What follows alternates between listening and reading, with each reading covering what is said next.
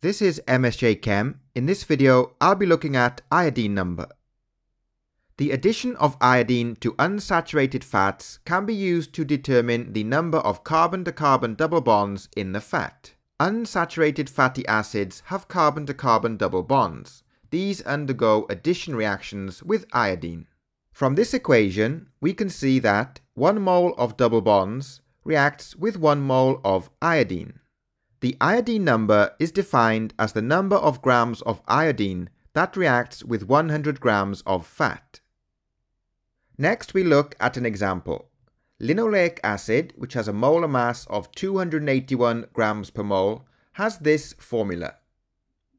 So let's calculate the iodine number of linoleic acid. From this equation, we can see that 1 mole of linoleic acid has 2 moles of double bonds. The double bonds can be seen here and here. From the previous slide, we know that 1 mole of double bonds reacts with 1 mole of iodine, which has a molar mass of 254 grams per mole. Therefore, 2 moles of double bonds reacts with 2 times 254, which is 508 grams of iodine.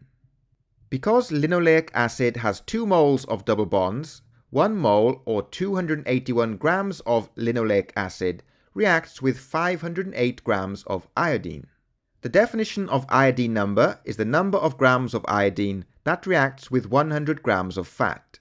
So 100 grams of linoleic acid reacts with 100 divided by 281 times 508, which gives us 181 grams of iodine. So finally, the iodine number of linoleic acid is 181.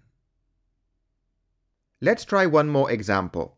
Calculate the number of carbon-to-carbon double bonds in linolenic acid, which has the molecular formula C18H30O2, given that 7.7 grams of iodine reacts with 2.8 grams of linolenic acid.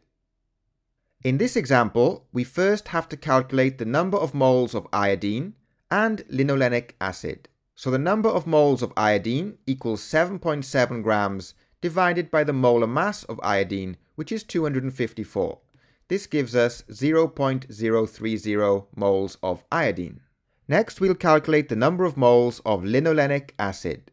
So it's 2.8 divided by the molar mass of linolenic acid, which is 278, which gives us 0.010 moles. Next, we look at the ratio of iodine to linolenic acid, which is a 3:1 ratio. From this ratio, we can determine that 3 moles of iodine reacts with 1 mole of linolenic acid. Therefore, linolenic acid has 3 carbon-to-carbon double bonds.